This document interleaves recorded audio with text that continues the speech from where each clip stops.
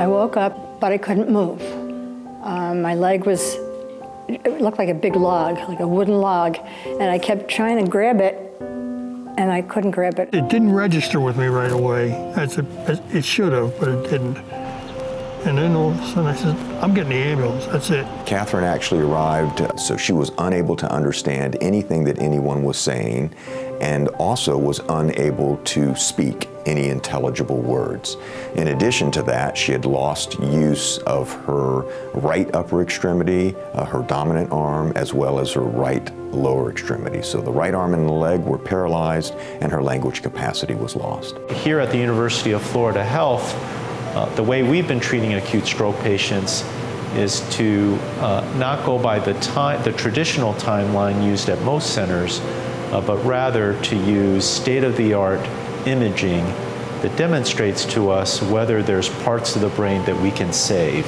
Her case was particularly complicated for a variety of reasons. And even though we did not know when the stroke onset was for Ms. Flanagan, in reviewing this imaging in totality, I was able to make the prediction that she had a great deal of brain that was still alive, that just needed to have the blood restored to it. And we had to rely on some highly specialized treatment options that we have at UF Health, including an endovascular approach. When I got to the operating room, the one thing that really stuck in my mind was I looked in there as we were going through the door, and I looked in there, they're ready to rock and roll. We took her emergently to the angiography suite and then deployed a stent-type device called a stent retriever to open up the artery.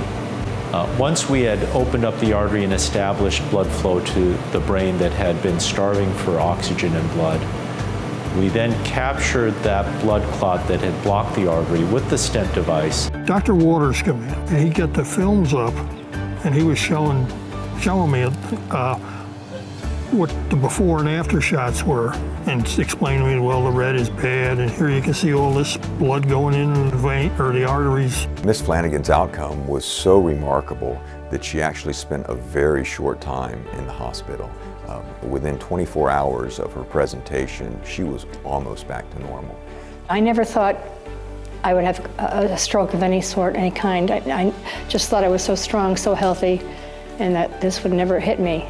There is no center that I can think of in the United States or even the world that provides options for patients that we don't have right here. And it's important to me that we do the very best that we can in every instance for every stroke patient. I'm most thankful she's here. You know, everything is back to normal. Matter of fact, she feels better now than she did before.